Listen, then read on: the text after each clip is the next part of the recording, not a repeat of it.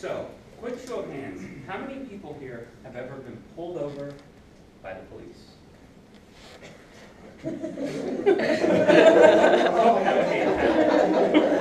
What were some of your first thoughts? Oh shit. Rachel, just roll out. Expensive. I'm going to jail. Class. Okay, I'm going to jail, expensive, Yeah. what else? Defensive route. Get mad at them. What did I do? So, I want you to imagine that the first thing you think when you get pulled over is, I hope I don't get shot. Because for a significant portion of our country's population, that is the thought process. It's not, what did I do? Because they know they didn't do anything. It's not, man, this is going to be expensive, because that's a given. It is, I hope I don't get shot. And the fact that we all in this room have this different perspective of it is a type of privilege. Not one that we want, not one that we earn, but one that we all have.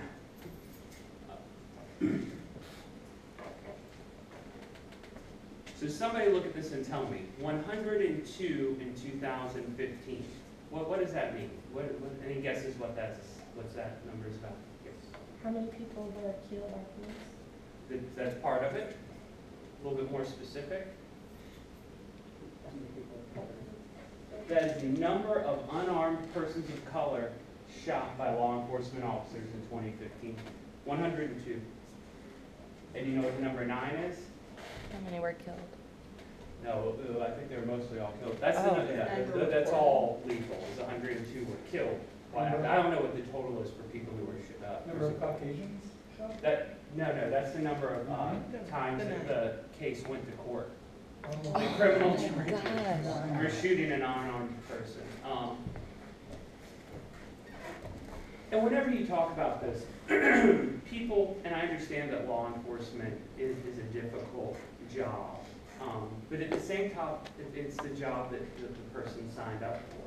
And it's not nearly as dangerous as we make it out to be. Now, granted, there's a lot of risks that are involved. It's different than, working at Old Navy or having a paper route. But the reality is, these people kind of choose this life. And a lot of it, I think, comes down to structural inequality.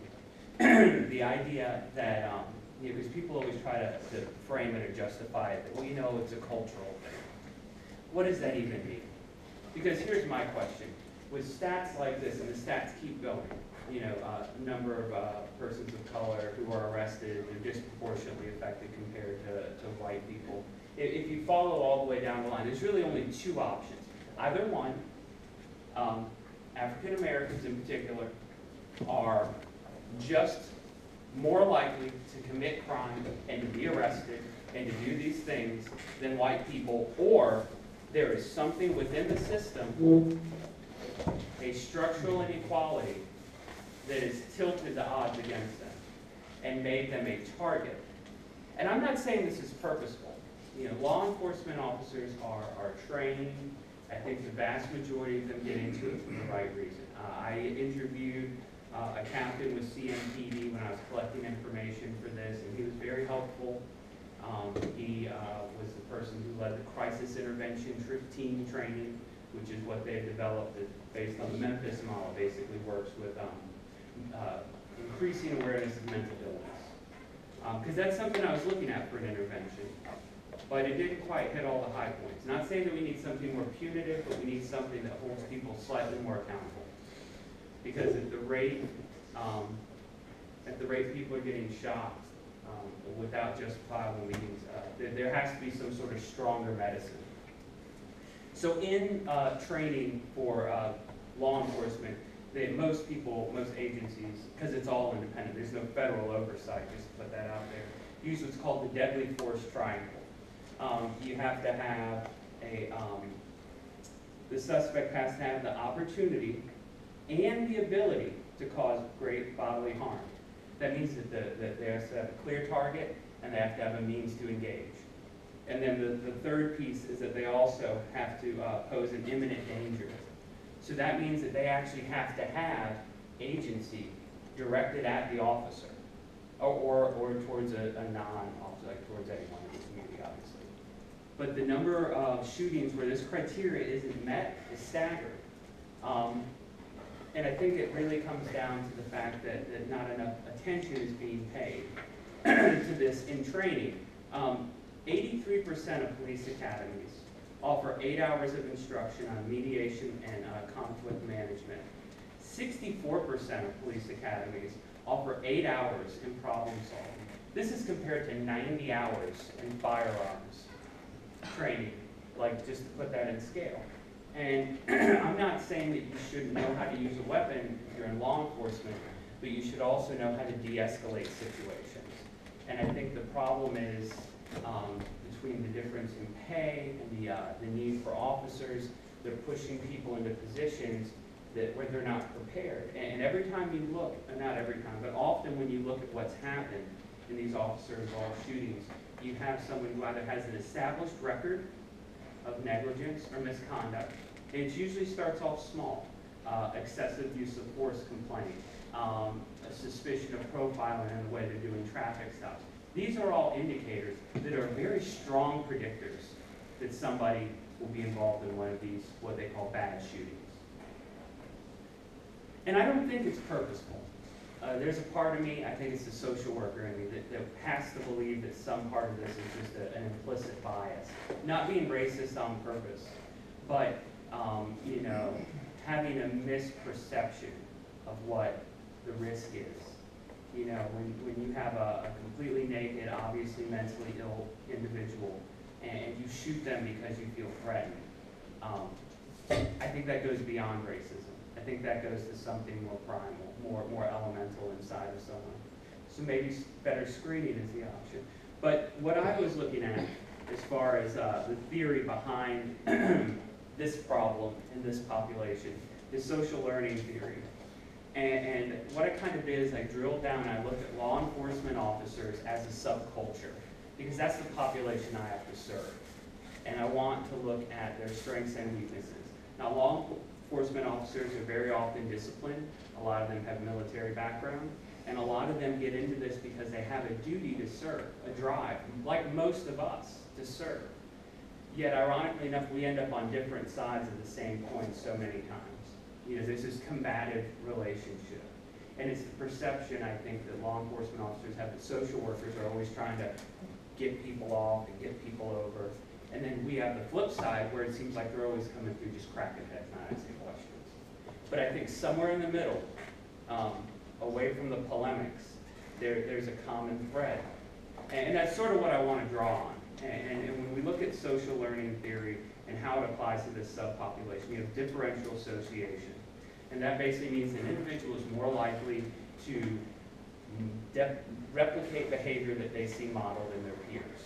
So if you have one officer who's doing the right thing, making the good calls, following protocol, other officers are more likely to get into that, to do that same sort of thing. Another important piece is definitions. These definitions are specific and local to the agency and to the subculture.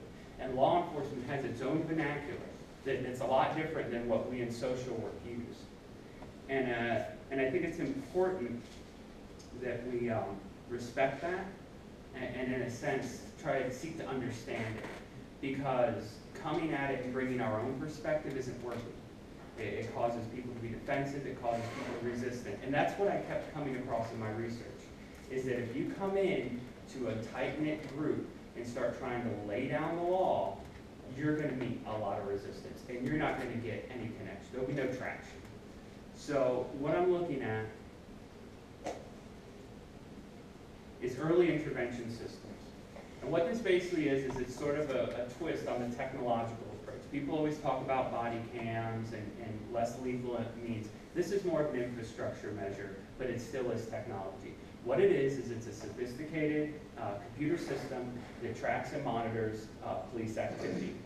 And what you do is you set performance indicators. And this is key, because the performance indicators and how they're processed or analyzed determine why a person gets flagged or not. So basically all the officers are entered into the system, and the frontline supervisor is the person who manages the system. So let's say I have a beat and Emma has a beat. And I pull over 100 cars in 1 year, and I get 1 complaint of force. Emma pulls over 10 cars and gets 2 complaints of force.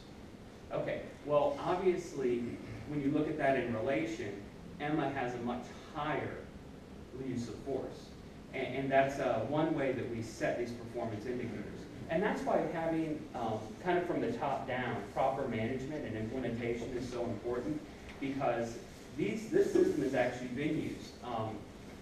The Department of Justice and a lot of its arbitration agreements, whenever they've settled situations between local municipalities and families of victims of, shootings, have put this system in place. The biggest criticism is that it doesn't work. And the reason it doesn't work, and this is something that research proves out, is that the performance indicators are picked haphazardly, and it's not monitored closely. And worst of all, when a performance indicator is selected and a threshold is hit, instead of going to the review and intervention piece where we look at your record, we bring you in, we suggest an intervention, we say, okay, well, apparently you're having a hard time with the proper way to arrest people, so you're going to have to review that as part of your training. But instead of doing that, we have these frontline supervisors who are just like, well, you know how it is down there, things get rough, he's overworked. And they wave them through. And then down the line, these are the same cops who end up on the front page. So the intervention and monitoring part is what's most important in this, for proper execution. And what they found is that if it is implemented properly and monitored correctly, because once you get on the radar with this system, you stay on the radar for at least a year after you've been flagged and intervening on. So this is a pretty strong evidence-based model. And again, it is a technology approach, and there would need to be further training and education with it. But this at least holds people accountable. It's like that old saying, who watches the watchers? We need to have some sort of oversight where people aren't afraid to do their job, but they are conscientious of the consequences and the lives that they're going to impact if they're not careful. And that's basically what I'm talking about here, is standardization across all departments. What I envision for implementation would be a federal program that would put 2 social workers in all major municipal police departments across the country. We could even do a pilot where we maybe do 5 agencies at a time in a 6-month rotation. And the trick is to approach law enforcement officers like any other subculture and develop a cultural competency where the social worker almost forms an alliance and treats them with dignity and respect. Because I think a lot of what causes resistance, and this is just from talking to people I know who are in law enforcement, is they feel like they're always being put upon. They feel like they're being targeted. They feel like everyone's looking for a reason to run them down when they're just out here trying to do something good. Does this sound familiar to anyone in here? How ironic, right? That we have all that in common, but time and time again, in front of judges, in front of hearings, and on the street, we end up on different sides of the same stick. So the idea would be to embed social workers in the police department. This would be 40-hour-a-week positions plus. And they would have a dual role. One would be training frontline supervisors to manage this system. Like we're saying, without proper oversight, it doesn't work. And the other would be to help increase the level of understanding and empathy among the officers. Now this could look like ride-alongs, this could look like spending time in the precinct, but basically working together to kind of frame this in a way where law enforcement officers say, we're not coming down on you. We're trying to make everyone safer. We know you want to keep yourself safe, and we know you want to keep the citizens safe, but just maybe, this is implicit bias at work.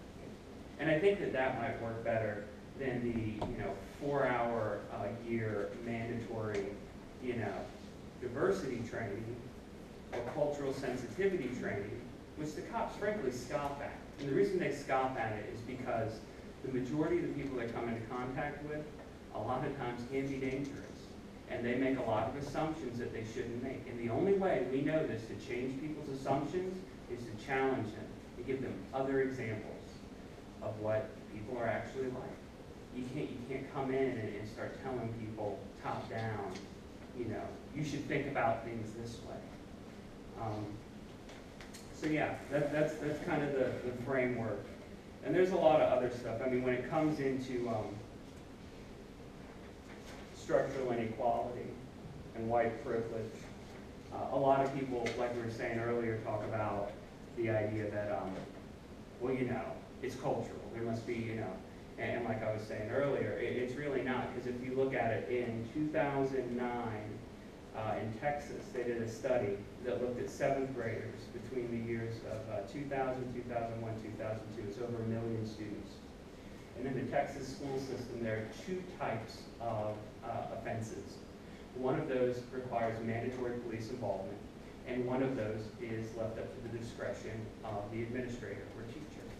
Now, when it came to infractions that require mandatory police intervention, persons of color and Caucasians are equally represented. They're neck and neck. But when it's left up to the discretion of the administrator or the teacher, persons of color are represented much more highly than white people. And the list goes on. In 2012, the Department of Housing and Urban Family, or Department of Housing and Urban Affairs, did a study where they took families that were comprised of persons of color and families that were Caucasian. They gave them the same or similar credit histories, similar employment histories, similar income, and sent them into real estate agencies and asked to be shown houses. And they were shown literally different properties in different neighborhoods with the exact same paperwork. All they really did was change the name. And the families of color were shown houses in neighborhoods with lower performing schools, fewer grocery stores, and higher rates of crime. So it's there. Like this structural inequality that causes this differential is there. And you can't really take it away. You can try to minimize it, you can try to work around it, but it's a driving force in what causes, you know, this perception in law enforcement. And that's kind of the idea with this early intervention program, is that it would address